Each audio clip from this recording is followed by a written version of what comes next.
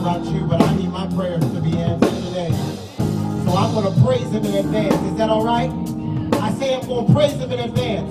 I need some people to help us sing this song. Oh, praise him. Oh, praise him. Praise him. Come on, I need you to lift up your voice. Praise him. Praise him, yeah. Praise him. I know it's cold outside, but I'm not out there. Please, blessed Savior. Blessed Savior.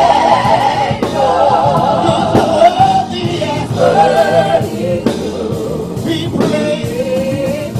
I appreciate the 4 people that are standing up, but for the rest of you, let's praise him. Come on, let's praise him. Praise him. Lift up your voice and say, praise him. I'll give you glory. Praise him. Jesus, blessed Savior.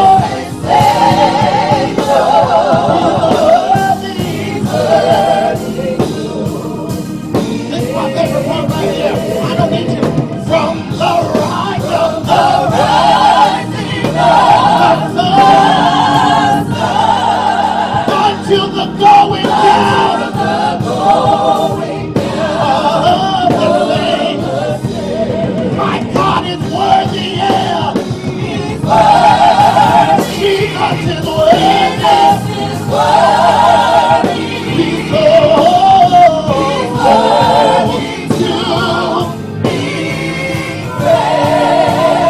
Lift up your voice and say, praise him, yeah. Praise him. Praise him. Praise him. I'll give you glory, yeah. Praise him. Jesus. Blessed Savior. Blessed Savior. He's worthy. He's worthy to. Come on. From the rising of the sun until the going down of the same. He's worthy, yeah. He's worthy. Jesus is worthy. No matter what the world says, he's worthy to be praised. Oh, praise him. I gotta praise him, yeah. Praise him. Praise him.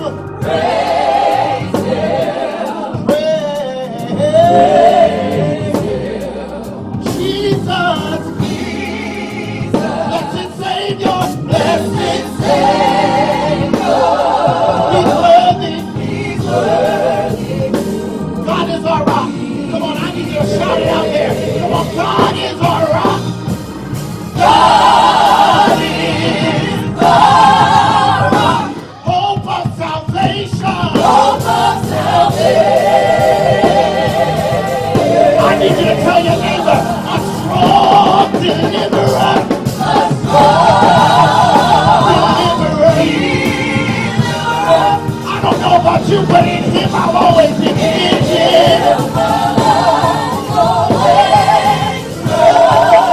Oh, praise him.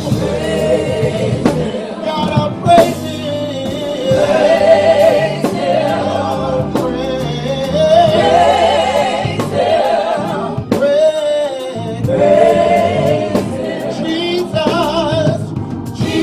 Jesus. Come on, I just need you to shout it out there. Jesus. Come on, I need you to lift up your holy hands and say, Jesus. Come on, shout it out. He is the rock. Jesus.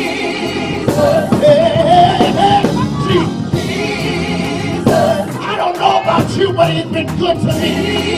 Jesus. I haven't always been good to him. Jesus. Even when my life is falling apart, Jesus. I can call on Jesus. Jesus. Jesus, Jesus, Jesus. He's the lily in the valley. My bright and morning star. when my baby is crying, I can call on Jesus. Jesus, Jesus, Jesus, Jesus. Hey, hey, Jesus, Jesus, Jesus, Jesus, Jesus. Demons have to flee when you call out.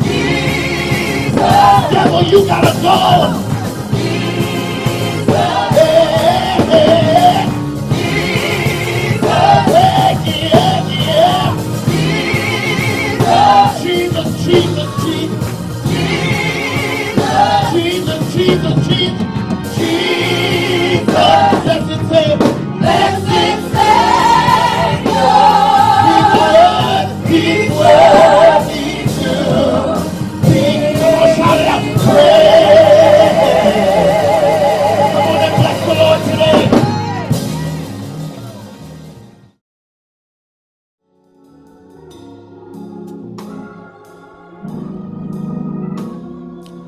I'm thankful to God for all that He's done, for His mercies which are new unto us every single morning. Thankful that we serve a faithful God who doesn't treat us as we deserve, but treats us as His Son deserves. I don't know about you, but I know for me this was a rough and tough week, but yet and still God is faithful. And even through the ups and through the downs and the difficulties and the periods of confusion and sadness and sickness, God is still faithful. And because God is faithful, He's worthy of our praise.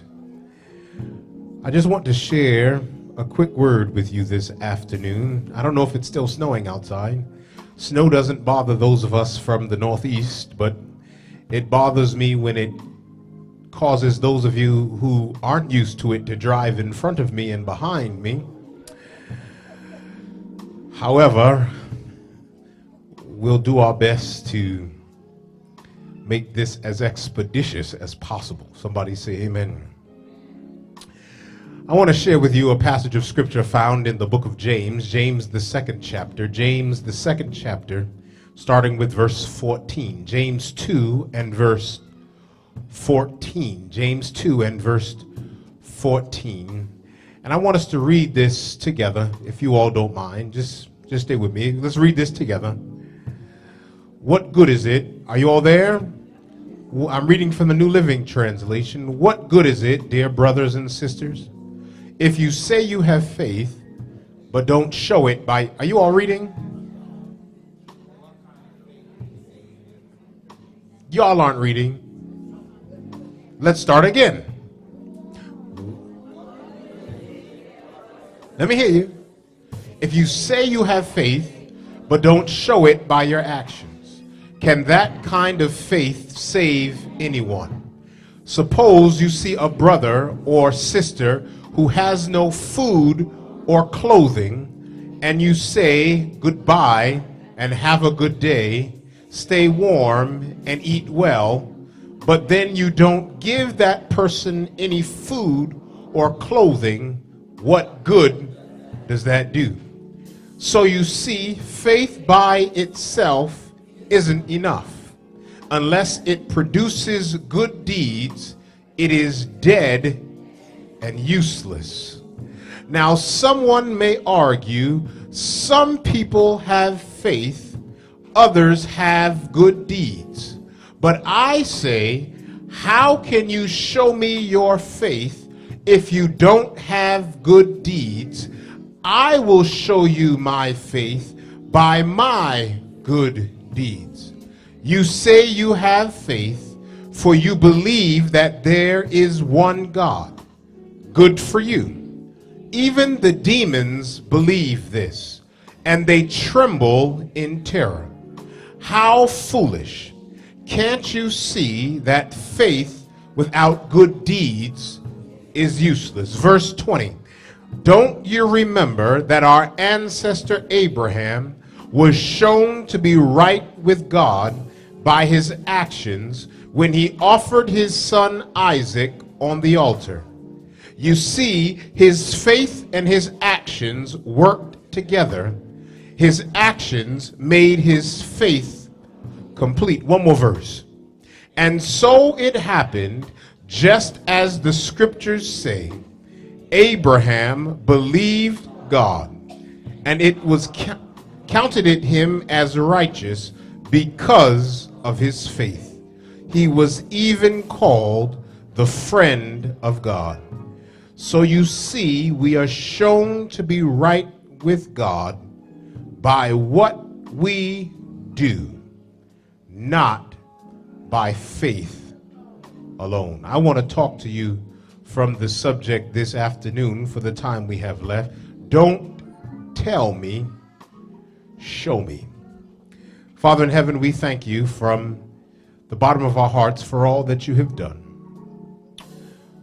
Now that the singing has passed and the praying has passed and the praising has passed, God, we turn to your word to hear what it is that you have to say to us.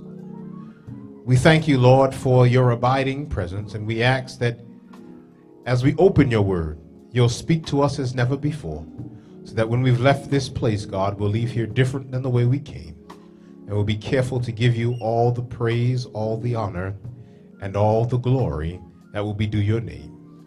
In Jesus' name I pray. Let everyone say amen. Amen. It's very interesting. After the events of the past month or so here at New Life, I'm learning something about how police conduct criminal investigations.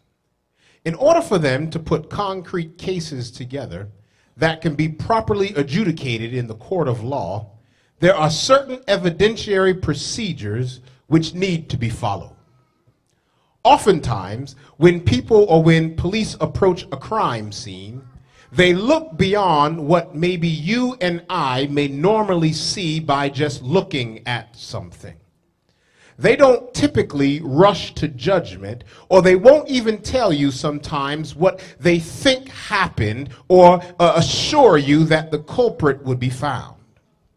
The major problem for police in conducting criminal investigations is to determine the utility of the information or the evidence of what is collected. One of my favorite television shows used to come on Sunday night. Me and Denise used to watch it together. It was called CSI Miami. Now, I don't really like CSI Las Vegas or CSI New York because I'm Bostonian. I don't like anything New York. But I don't like those shows. But my wife watches a lot of these crime shows. She watches the CSI and the Law and Order and the Criminal Minds and all these other things that has this girl spooked in the corner. But she watches those criminal television shows, and what was so interesting about CSI Miami, if you watched the show, was the ability of the CSI detectives to see things at a crime scene that other people cannot see. Because of their training, a CSI investigator can see evidence that to the naked eye doesn't appear to be there. So they'll find a little speck of hair in some random place, or a fabric or a fiber of blood in the bottom of a pool stuck in a drain or something like that. And it seems to the untrained eye that there is nothing there, but they can see evidence that you and I cannot see, and they could put the pieces together. Furthermore, where you and I won't see a thing, they can take their ability to see above and beyond what we can see to say that this person was tall, or this person was fat, or this person was skinny, or the trajectory of this went this way, and so this person must have been 7'11" or something like that. But they're able to see what we can't see and piece together evidence in such a way to draw a conclusive picture of what happened. It's my opinion that here in the book of James, the 2nd chapter, James is laying out a case for the evidence that someone walks with Jesus. James, of course, this is one of those epistles. This is a pastoral epistle, and James is concerned with the people that are in his church and how sometimes they could go about saying that they're with God, but their actions sort of seem like it's something else. To James, James paid more attention, less attention to the words that professed I was a Christian and more to the deeds that implied that I was a Christian. To James, it was something evidentiary that needed to be coupled with what someone said they believed. The Bible says in verse 14, and if you would just leave the text up on the screen, verse 14, the Bible says, James first approaches this investigation this way. He's going to give them two demonstrations of what poor faith looks like. And he says in verse 14, what good is it, dear brothers and sisters, if you say you have faith, but don't show it by your actions? He says, take a look at this. This makes absolutely no sense. Can that kind of faith save anyone? He says in verse 15, suppose you see a brother or sister who has no food or clothing, and you say goodbye and have a good day, stay warm and eat well, but then you don't give that person any food or clothing. The first type of faith that James talks about is James talks about a faith that is willing and able to only give lip service. The type of faith that only gives lip service are those of us that always have a good or encouraging word for someone. There are those of us that can always tell someone to go on and pray about it, or they tell us that they have a problem and we say, don't worry, brother or sister, God has got it. We're so busy proclaiming that God is good that we don't see that God calls on us to do something based off his goodness for someone else. It's this kind of lip service that says, I love God, but I don't really have to hang around God's people. It's the kind of lip service that says, it's okay, I can be blessed and I can be highly favored, but I don't have to be a blessing to anyone else. The problem that James first outlines in this type of faith that only provides lip services, James is telling people here that it's good to say to people, oh, go on and stay warm and eat well, but how am I going to eat well if I don't have any food?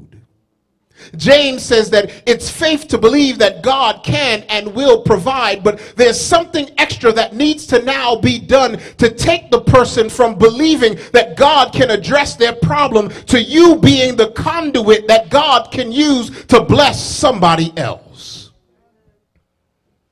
He says that it's easy to tell people everything about how you feel, or it's easy to tell people that it's okay. It's easy to tell people that God has got them. It's easy to tell them that go on and be warm, but you have no blanket to give them.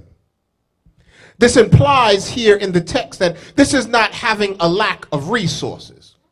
This is the people of God that see people in need, and they know they have more than what they need, but they don't want to upset the equilibrium of their homes in order to make themselves uncomfortable for someone else. So only thing they have is a word, and they don't utilize the literal tools that they have at their disposal to help somebody else out.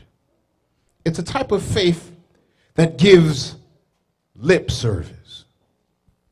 Then James says this, but you don't give that person food or clothing. What good does that faith do? So you see, faith by itself isn't enough unless it produces good deeds. It is dead and useless. Now, what do dead people do? It's not a trick question. What do dead people do? Come on, what does dead people do? Nothing. So what does dead faith do? Nothing. You know, it's those type of people, Elder Maynard, that want to say that they love God and they're Christians, but you can't call on them to do nothing.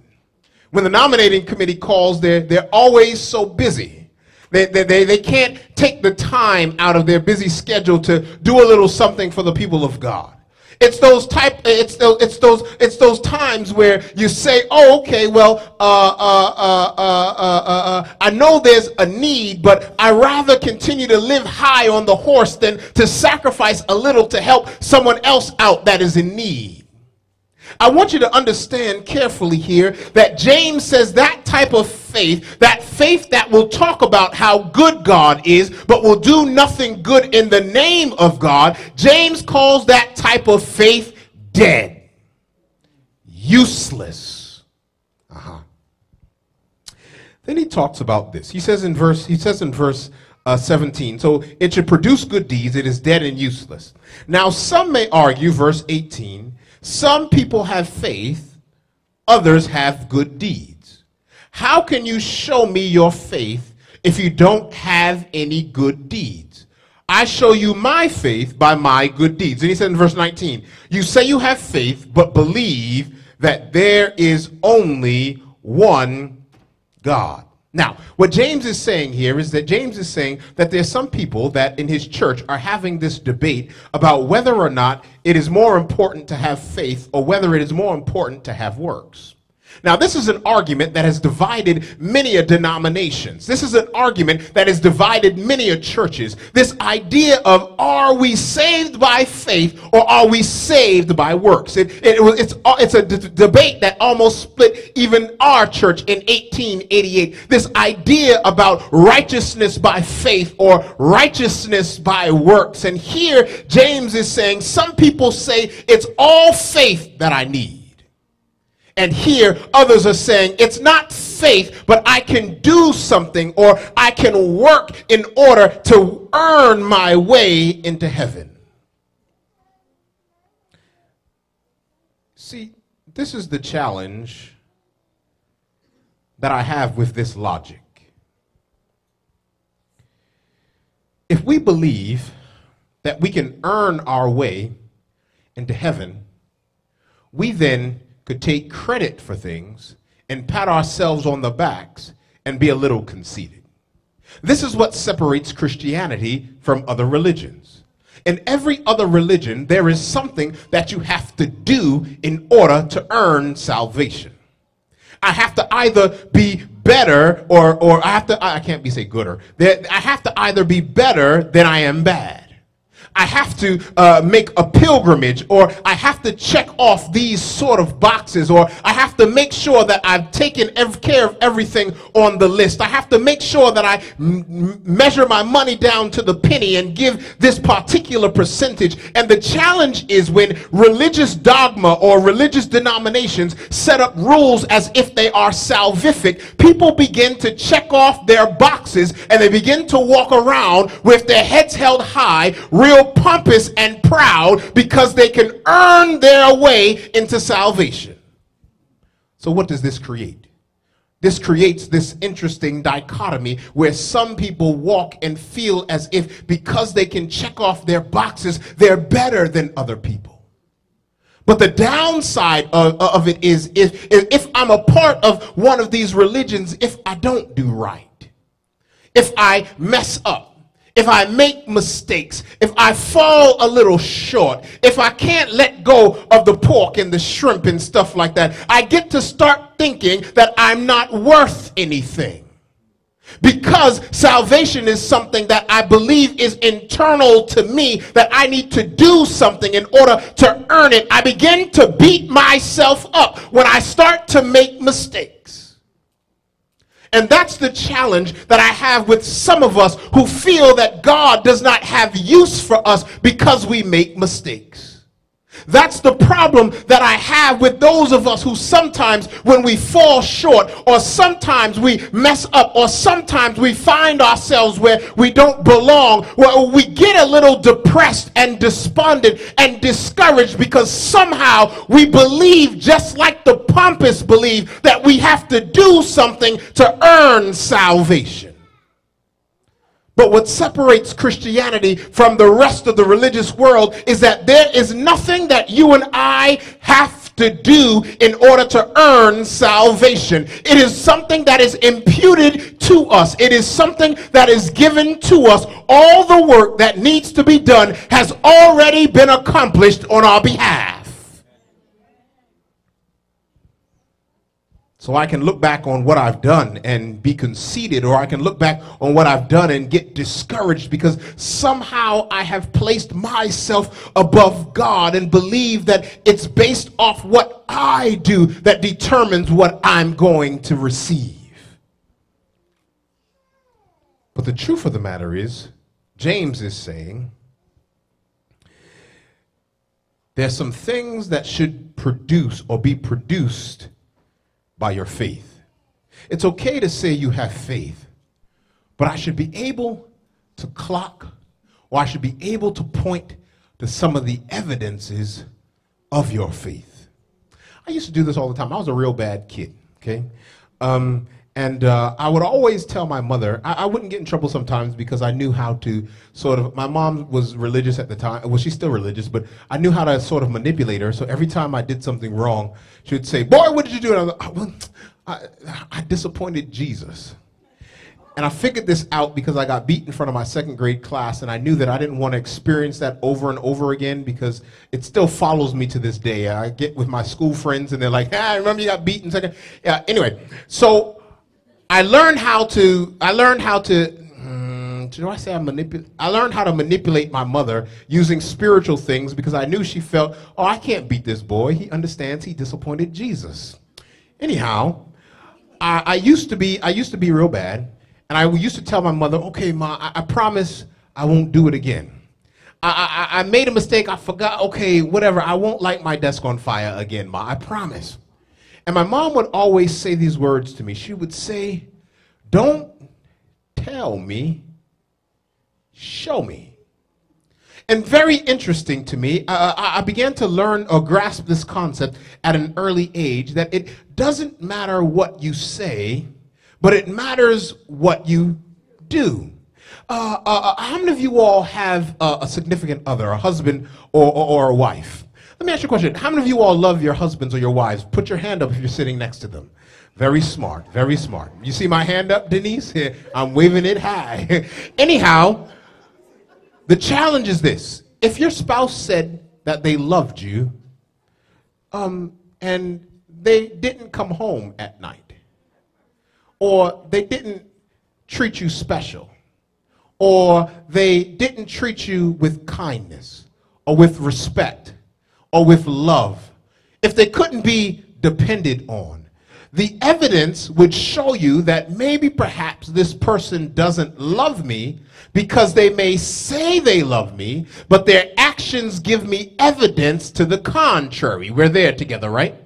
James is saying, don't say that you're with God if we can't tell from the evidence or the fruit of your faith that you believe in God. Okay, I got to go quick. The Bible says this then. You say you have faith, for you believe that there is one God. Good for you. Even the demons believe this and tremble in terror. How foolish. Can't you see that faith without good deeds is useless? What James is saying here is that a head knowledge of God is not good enough to save you. James is saying, okay, that's great. You know that God exists. But James takes it a little further. He says that not only do demons have a knowledge of God, but they even have an emotional response, as in they even have an emotional response to God. The Bible says not only do they know God, but that the emotion that they exhort is they tremble in terror before God.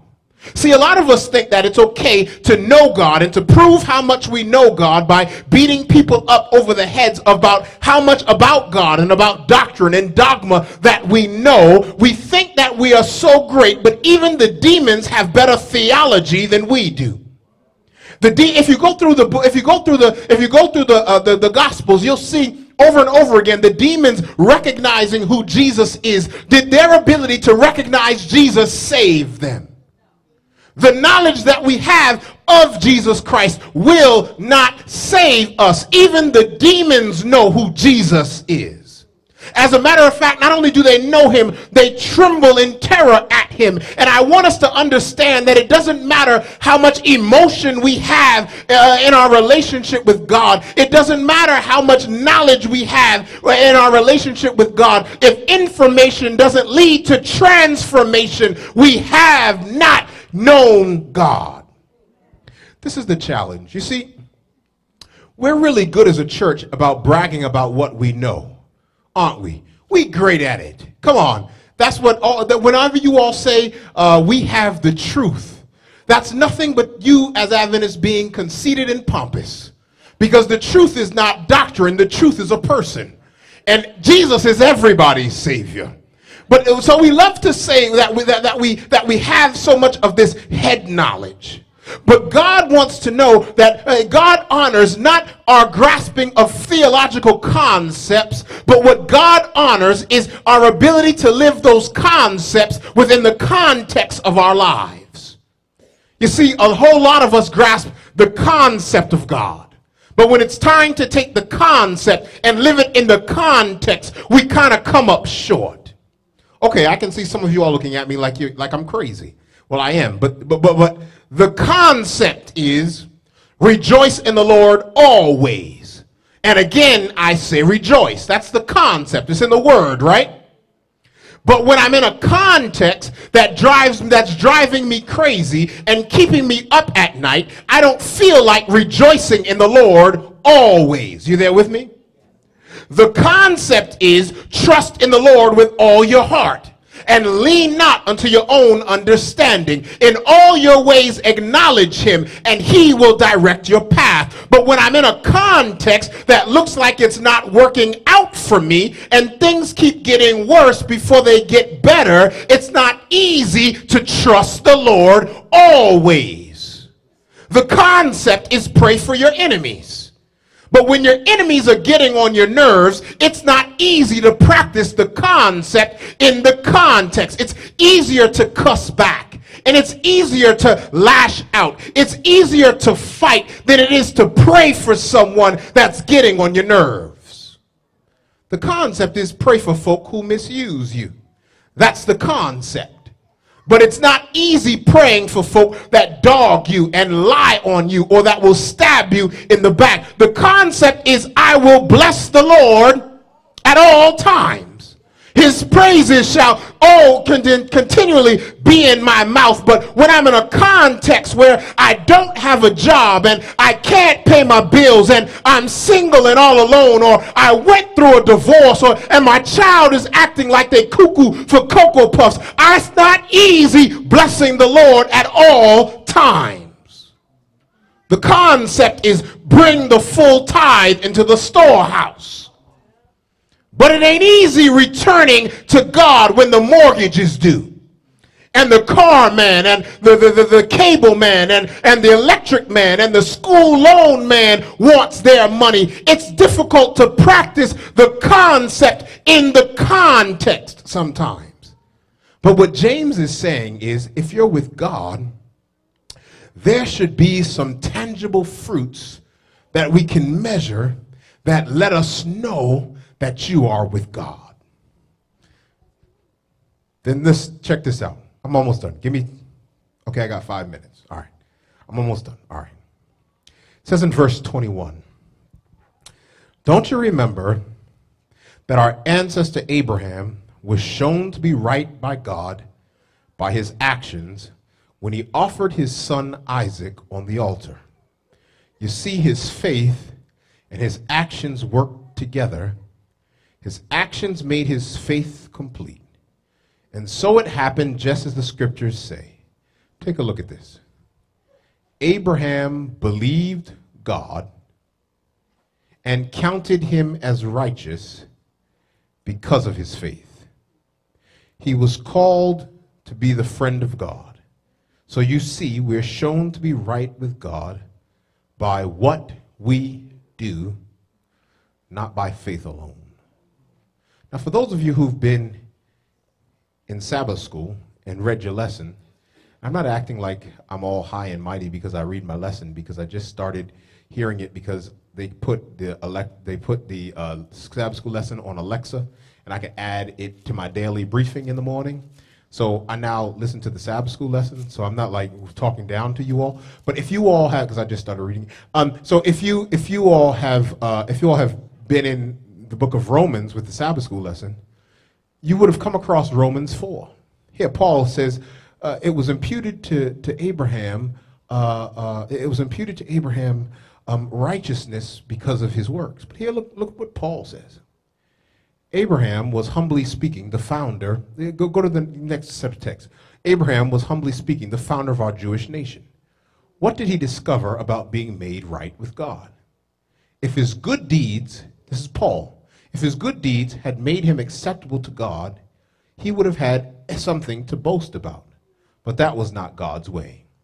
For the scriptures tell us Abraham believed God, and God counted him as righteous because of his faith. How can James tell us that Abraham was counted righteousness for his works, and Paul tells us Abraham was counted righteous because of his faith? It's an interesting dichotomy in the text. And many people utilize this wrestling of the text between Paul and James to prove that sometimes the Bible has glaring contradictions. And it would seem like the Bible is being contradictory here because they're using the same character, the same text taken from the book of Genesis, the same text saying that Abraham was counted as righteousness, one for his faith and the other for his works. How can the Bible be telling us that these two things, that this same man was imputed for righteousness for two different reasons? What's interesting here in the text is Paul was dealing with a particular audience, and James was dealing with a particular audience. Paul was an evangelist. Paul was in the streets and in the marketplace arguing with people saying, oh, should I go off and be circumcised? Oh, I don't think that that's right. Should I go off and should I go see the priest? And should I go off and should I continue to sacrifice animals? And Paul is sitting there saying, no, dude, chill out. Jesus has taken care of it. You're justified by your faith and not by your works. Evangelist. But James is the pastor of the church of Jerusalem. James, Jesus' younger brother, is dealing with people that for their whole lives have been in the church of Jerusalem, and they've believed in the word of God. And James, as a pastor, can't get his people to do anything. And because James is talking to a different audience, James says it's great to have faith and it's great to know that Jesus died for you and saved you, but your faith alone will not save you. There has to be something coupled with your faith, or there has to be a process that you go through with your faith in order to prove that you've been with Jesus. You see, Paul is talking about Abraham before he went on top of the mountain with his son, where Abraham was wrestling with God, and Abraham was constantly doing dumb stuff like telling people that his wife was actually his sister, and sleeping with his handmaid instead of trusting in the word of God. Abraham was doing dumb stuff and began to believe in God that led him to take his son onto the mountain. And Paul is saying Abraham had faith in God and he was made righteous. But James is looking at Abraham's life at the end of it all, when he stopped doing the dumb stuff, when he became the father of many nations, where Abraham began to be dependable and began to wrestle with God on behalf of other people. And James says Abraham, because of his works, was made righteous before God. What Paul talks about is this idea of justification. It's positional in that justification makes us right before God. Justification, sin separates us from God, and justification separates us unto God. It is positional. And what James is talking about is this process that we all have to go to move from where God found us, to move from where he found us, to move to where he wants us to be. In this way, justification is extrinsic, but it makes the sinner saved, but salvation is intrinsic. It's justification that declares the sinner righteous and holy, but it's sanctification that makes the sinner righteous and holy as fruit from Jesus Christ. Justification removes the guilt from sin having to do with the legal status, but sanctification subdues the love and power of sin having to do with our spiritual condition. Justification gives us the right of salvation, but sanctification gives us the beginning of salvation. James says here, faith without works is dead. The way that you prove that you're with Jesus is not by paying lip service. That doesn't do it. The way that you prove that you're with Jesus is not having a head knowledge that Jesus, he came and he died and he rose for you. It's not just that. We're not just saved by our head knowledge. But we know that we're saved when life makes that transformation between information and relationship. We know that we're saved and we know that we're right with God when we have an experience with God that leads us not just to believe in faith that we know what that God said, what he said, but now we believe and trust and know that because we are saved by grace, we have to then be a conduit of that grace. That it's no longer what we know, but it's now what we do with what we know. It's now not just I profess to believe, but it's now I put my hand to the plow and I do something about what it is that I believe. You see, it's easy sometimes for us to get caught into this idea that God is pleased because we know him and we profess to know him. But God is not just interested in our ability to know and understand him, but God wants to know, can he depend on us to be his feet and his hands? He doesn't just want New Life to be able to say that they're a loving and a kind church. He wants to know and prove and test us that when things come our way that then forces us to be kind, be loving, be accepting. Are we able to do it? You see, most of us, we like to experience the freedom of forgiveness, but we don't want to forgive. We want to experience God's gift of his blessings and his riches, but we don't want to share his blessings. We want God to provide for us, but we don't want to give to someone else. We want God to supply all of our needs, but we won't help our brother and sister in need. You see, the way salvation works is because you have been forgiven, you forgive others. Because God has blessed you, you be a blessing to others. Because God has spared your life and has forgiven you, that means that you give someone else the opportunity to apologize or say they're sorry or to be accepted again, because God doesn't throw you away. Faith without action is dead. Actions without faith is useless. We're saved by faith alone.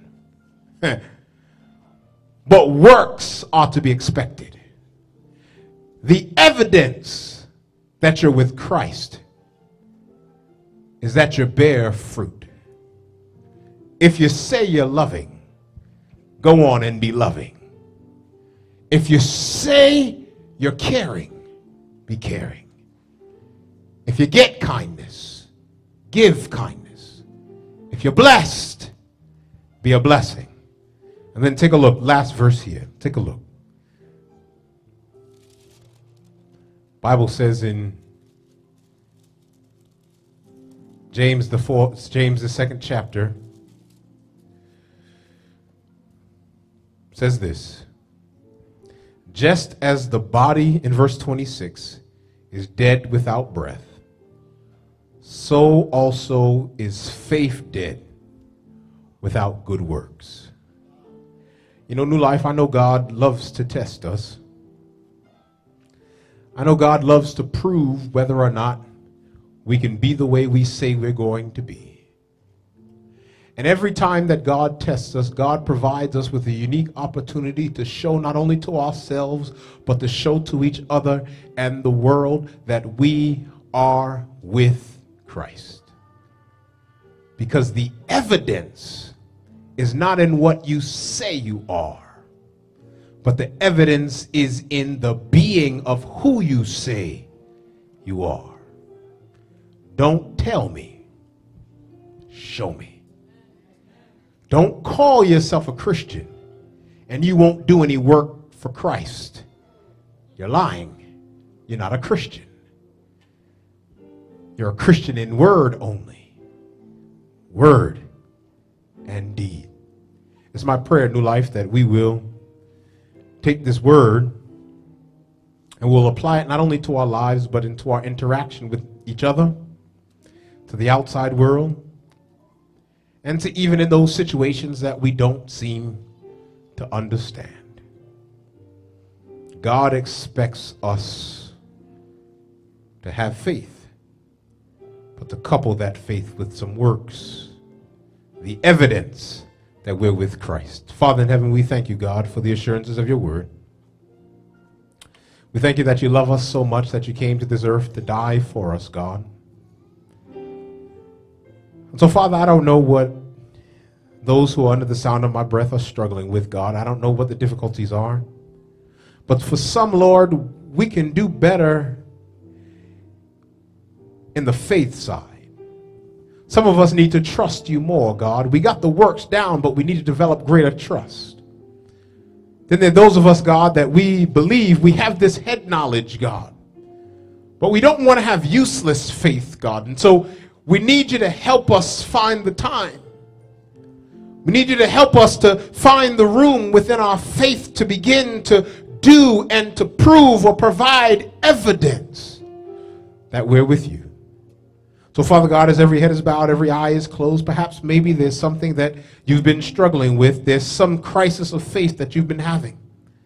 And you just want to say, God, I want to stand in affirmation that I need your help, God. I need your assistance. I want to do better with making sure that I couple my faith with good deeds. I don't care what it is. I don't care if it means that you got to love people better. I don't care if it means that you got to do better with your finances, that you got to do better being a blessing to people. If that's you, just stand to your feet. Father in heaven, you see us standing, God. We're standing in affirmation, Lord, that we need our faith to be strengthened, God. But, Father, we need our faith to produce certain works, certain tangible, measurable evidence that we're with you. So, Father, whatever it is that stops us from doing that, whatever the blockage is, we pray, God, that you remove it from us so that we can hear the direct speaking from your lips. Well done, good and faithful servant. You've been faithful over a few things. I'll make you ruler over many. Now, Father God, perhaps maybe there's also someone else under the sound of my voice that needs to give their life wholeheartedly over to you.